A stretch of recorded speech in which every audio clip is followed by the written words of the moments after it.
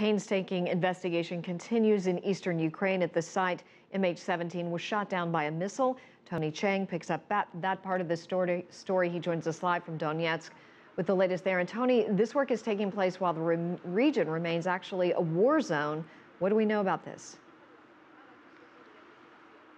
Yes, absolutely. Well, in contrast, I think, to the peace, tranquility and dignity that Richard was just talking about here in Donetsk, in the area around that crash zone, it's still very much an active war zone. There's a small area in the immediate vicinity of the crash site which has been designated a ceasefire zone between the separatist rebels and the Ukrainian government, but just beyond that they're still fighting. Yesterday there were large plumes of smoke, rocket fire could be heard in the distance, grenades.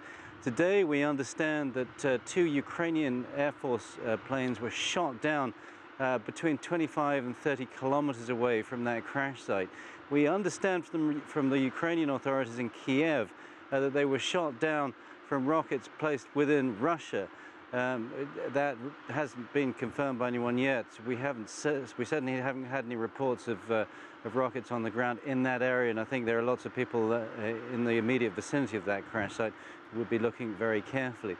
Nonetheless, it's an illustration of the kind of problems hampering the recovery of the bodies that has now been done, albeit imperfectly. And we heard the Dutch say yesterday that they only had 200 of the bodies, whereas they'd been told by the separatist rebels that they'd been sent 282. So clearly a very considerable discrepancy there.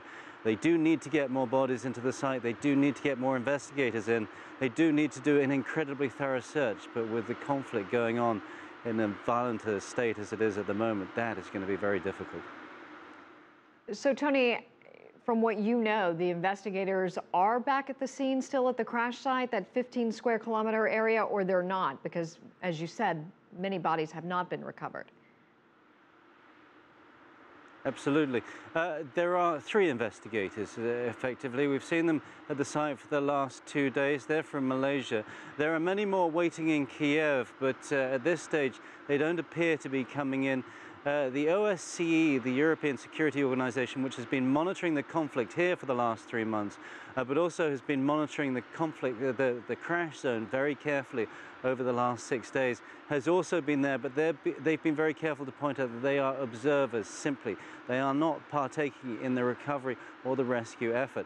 That said, they have provided some rather interesting information yesterday evening.